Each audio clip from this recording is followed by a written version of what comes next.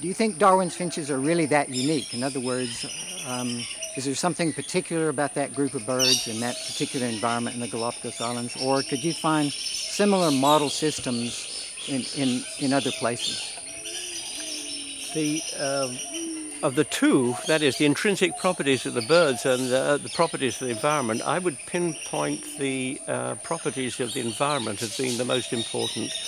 I think other bird species put in the same environment might have done the same thing, that is, diversify into many species from a single ancestral stock. So what is special about the Galapagos is it's an archipelago of many islands. The counts vary according to the minimum size, but it's something like 18 major islands and a lot of much smaller islands.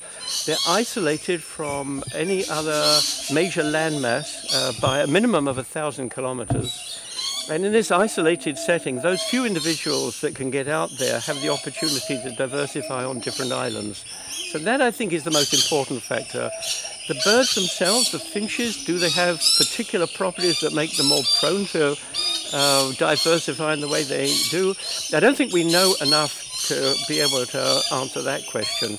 They have rapidly evolved, but then you look around the world and you see other creatures that have evolved rapidly, also like cichlid fish in the Great Lakes of Africa and the honey creeper finches on Hawaii. Yeah.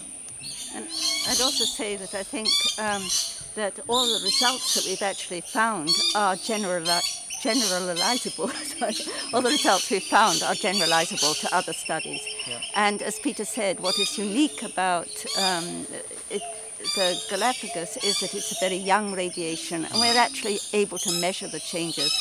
The other thing that is unique, and I'm not sure if you said this, is that it's sitting astride, the archipelago is sitting astride the equator, and so it's subject to the oscillations of the El Niño Southern Oscillation phenomenon.